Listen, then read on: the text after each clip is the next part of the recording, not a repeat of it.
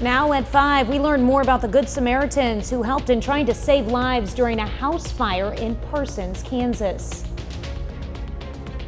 Plus, a huge chunk of Wyoming's Teton Pass collapses. What that means for tourists headed to Yellowstone this summer. And mastering the green for a good cause. A golf tournament in Joplin looks to help benefit an area hospital. The 4 states' most watched news starts now. The Parsons Police Department is recognizing the efforts of Good Samaritans following a fatal house fire last Wednesday. This is KOAM News at 5. I'm Tanya Bach. The fire claimed the life of a mother and her 18-month-old daughter. Authorities say numerous Good Samaritans took action during the event, helping to assist victims even before the fire. EMS and police arrived. They believe roughly 10 people helped during the event, assisting in helping to get victims out of the burning home. The biggest thing I could tell them is that how much and how grateful that we at the police department, that they were there and that they could help this family. And while it still ended up being a tragedy with the 2 deaths, we still have, you know, the remaining people. And to me, that's important that they stepped up and helped. The Parsons Police Department says they are still investigating the fire, including its cause. And you can learn more about the Good Samaritans' efforts tonight on KOAM News at 6. 4 state golfers raise money for children battling disease.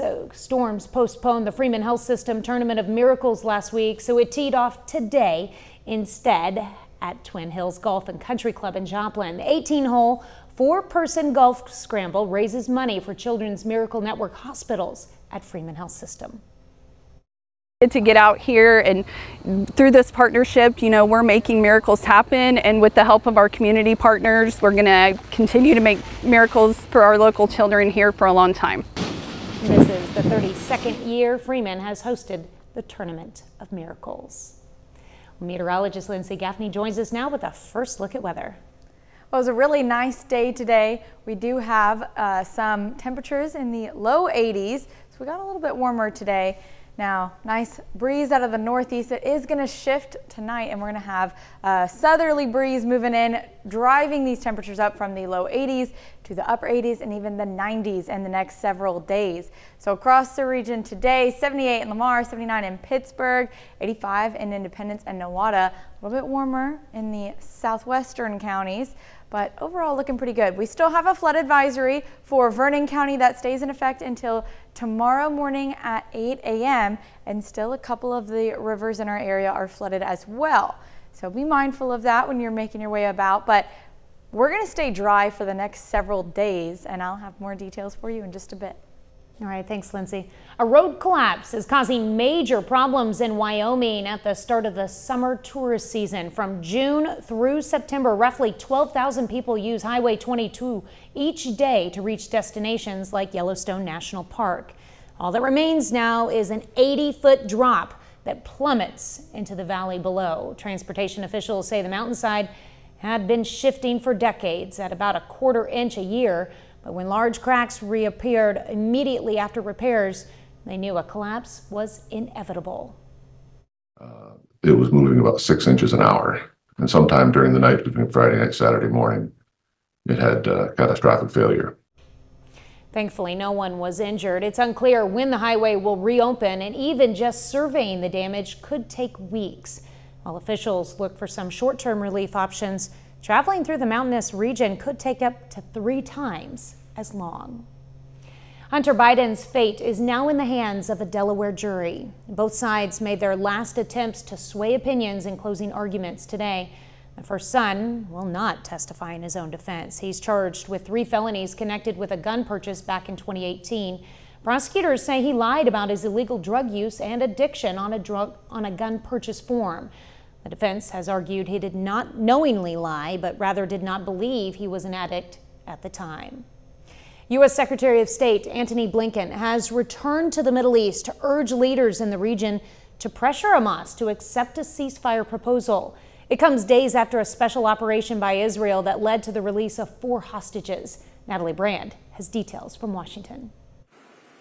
In his 8th trip to the region since the war in Gaza began, Secretary of State Antony Blinken delivered this message. If you want a ceasefire, press Hamas to say yes.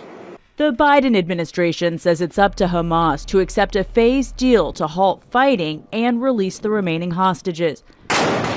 The diplomatic push comes 2 days after an Israeli mission rescued 4 hostages taken from the Nova Music Festival on October 7th.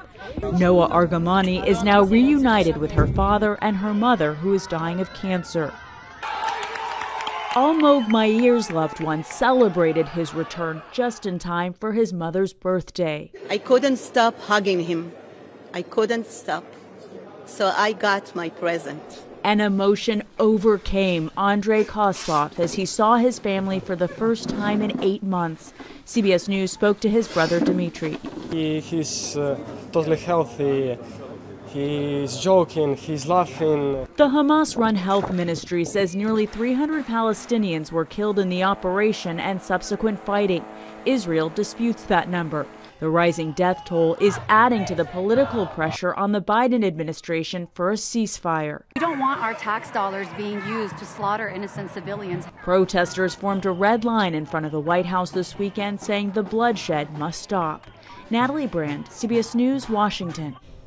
A member of Hamas's political wing told CBS News on Monday that the group was still reviewing the most recent proposal for a ceasefire and could have an answer today or tomorrow. Still ahead, beating the bank.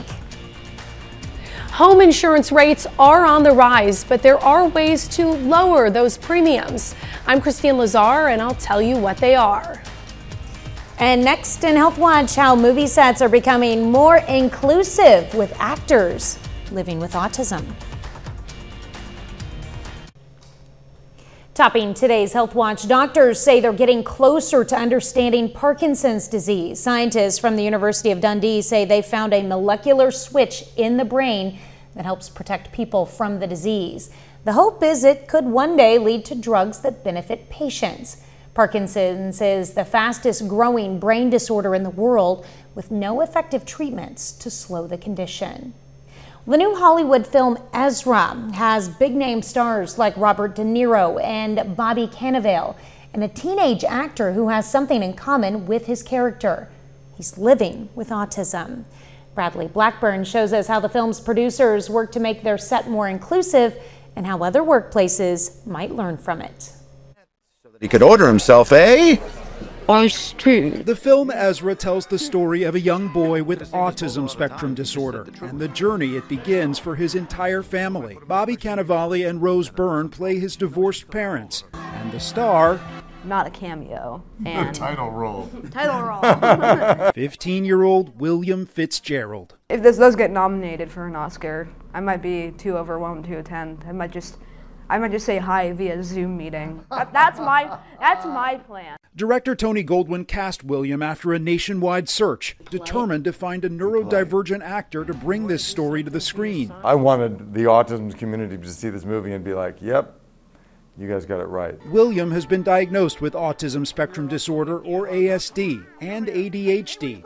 It was a priority to make the set a comfortable space. His parents, David and Laura Fitzgerald, worked closely with the crew. They had training for the cast and crew. They always had a quiet room on set, so if William needed to take a break, he could step aside and just have a quiet place to regroup. The CDC says more than 5 million adults in the U.S. have ASD. By some estimates, their unemployment rate is 85%. Making workplaces and hiring more inclusive can help open doors to people ready to contribute. So what made you want to get into acting? I thought it would be fun. William may share a diagnosis with his character, but their personalities are very different. This kid's like the opposite of me. He doesn't like hugs. All I know is I gave hugs every 2 minutes to the cast. A movie that embraced William, showing everyone what's possible. Bradley Blackburn, CBS News, New York. Ezra also hired a neurodivergent producer and crew members to work behind the scenes. We're learning new details about how the brain works when we have to make an important decision. Researchers at New York University tested human brain activity while navigating a maze on a computer. They found when we plan something, the prefrontal cortex and hippocampus actually create a mental simulation visualizing different options, and that helps us make important decisions. Aging in the body increases even if the brain only thinks we're overeating. A study of animals found that even if their diet hadn't changed at all, when cells in the brain were given information that the animal was overeating, their internal organs showed more signs of aging. The study authors say this could help them understand how brain processes could lengthen or shorten a person's lifespan. And that's a look at today's health news. A little later, with home insurance rates on the rise, we've got tips to help you find affordable rates. And weather's looking pretty good this week, but I'll have more details right after the break.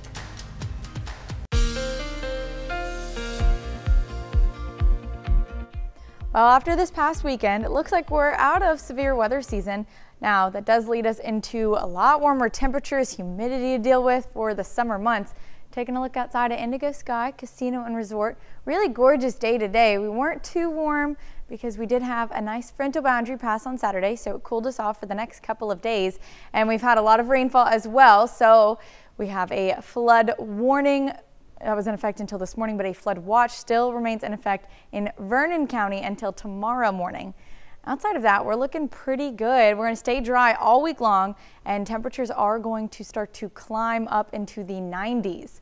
Now, we're completely out of a drought in all of our counties. However, as we move into the summer months with limited amount of rainfall and very high temperatures, especially with low humidity values as well, it does cause some concern that we could go back into a drought, so we'll keep an eye on that. But humidity levels across the region today, pretty low, less than 40%, 28% in Commerce, Totoba 27%, a little bit more, Nevada 44%. But when we're in low humidity values like this, now we are still pretty saturated from all the rain. We do have some concern for fire weather, but as we move into the rest of the week and temperatures do warm up, humidity values do go back up. So we're going to be pretty humid and warm in the next couple of days. It does not start tonight though. We're dropping down to the lower 60s, upper 50s for our low, and clouds do start to increase, and we're going to have a pretty cloudy day tomorrow. Outside of that, it's going to look pretty good for the rest of the week. So this is Tuesday morning.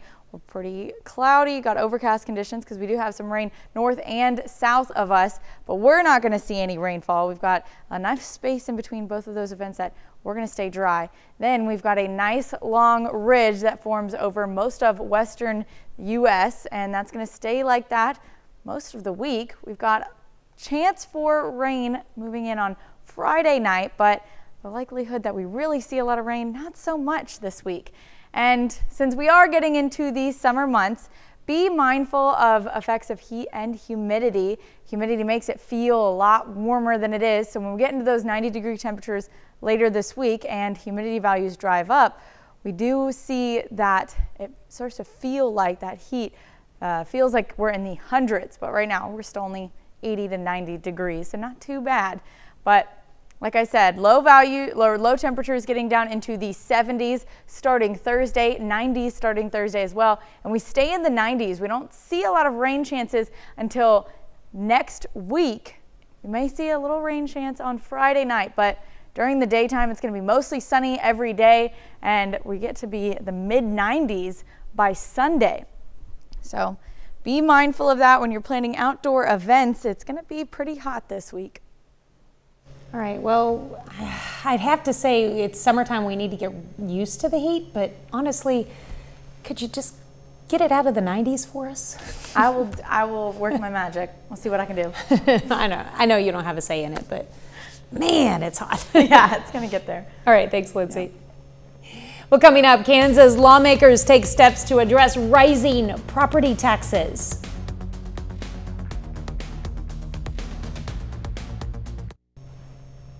Topping today's Consumer Watch, home insurance rates have skyrocketed in the past few years, and people living in areas at higher risk of fires and hurricanes are being hit the hardest. Christine Lazar has tips on how to find affordable coverage. Like most Americans, Gaurav Bardwaj is dealing with inflation. Everything is going up. That includes the insurance on his 1,600 square foot house. Nationwide, home insurance rates are up nearly 38% since 2019, according to LendingTree.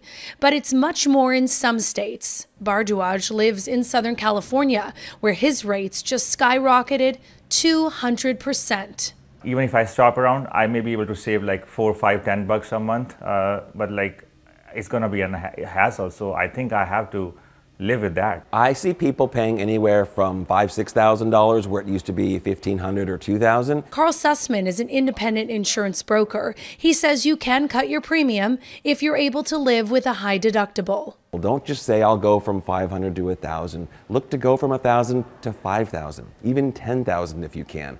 And even though that seems like a lot, keep in mind if there's a large claim that you have, your home burns to the ground, for example, $10,000 is probably not going to make or break your being able to rebuild your home. Homeowners should also take a closer look at their policy. Personal property, that's your stuff in the house. If you look at that number and you say, I don't have that much personal property, then you can reach out to the carrier or your broker and say, let's lower that down. And some homeowners are going a step further. You have a leak right now, but you're not going to file an insurance claim. I am not filing an insurance claim. Eric Brooks' insurance costs more than his property tax, and he's worried a claim would only increase it. I couldn't imagine any more than this. Some insurance companies will lower monthly payments if you make upgrades like a security system, storm windows, or a fire sprinkler system. Christine Lazar, CBS News, Los Angeles. Well, Kansas is among a handful of states taking steps to limit or cut rising property taxes as home values dramatically increase. Colorado, Alabama, and Wyoming have new laws that limit the rise in tax assessed values for homeowners. Now, Colorado also has a ballot proposal that could cap the growth of property tax revenue. Nebraska and Kansas will hold special legislative sessions to address property tax relief. And Georgia voters will decide in November if increases in assessed home values should be limited. Well, Tesla's 8th biggest shareholder, Norway's wealth fund, says it will vote against approving CEO Elon Musk's $56 billion pay package. Shareholders are set to vote on the package this week. A Delaware judge invalidated it earlier this year. Well, there's another run on mini tote bags at Trader Joe's, this time for an insulated version. The grocery store chain quickly sold out of mini canvas bags, selling for $2.99. The mini coolers are $1 more. The bags are selling on resale sites for substantially more. A final check of your forecast is next.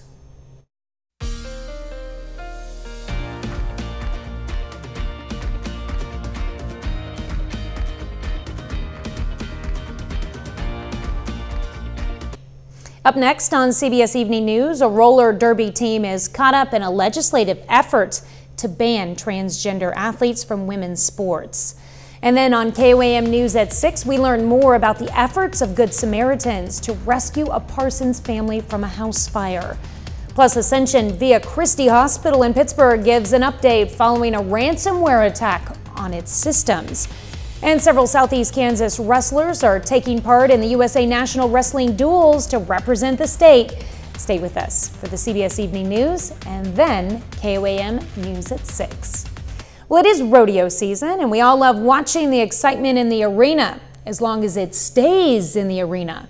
On Saturday, the crowd at the 84th Sisters Rodeo in Oregon was singing along with Lee Greenwood's God Bless the USA as the bull ran around the arena before what was to be the final bull ride of the night. And then the bull decided to hop the fence. Ooh! The bull ran through the concession area into the parking lot, injuring at least 3 people before wranglers caught up with it. Ouch. Wow, that is something you don't see every day. No one was seriously hurt, though, so that's good. Yes, that is good. All right, final check of the forecast. Well, it's going to be pretty sunny, dry all week long. I mean, we don't see rain until next week. Temperatures are also climbing into the 90s and the lows in the 70s, so it's going to be a pretty hot week. So you're saying I should mow my grass and then let it die? Yes. Yes. Exactly. All right, well, thanks for joining us. CBS Evening News is next, and of course, we'll be right back here for KOAM News at 6, and we'll see you then. Have a great evening and an even better tomorrow.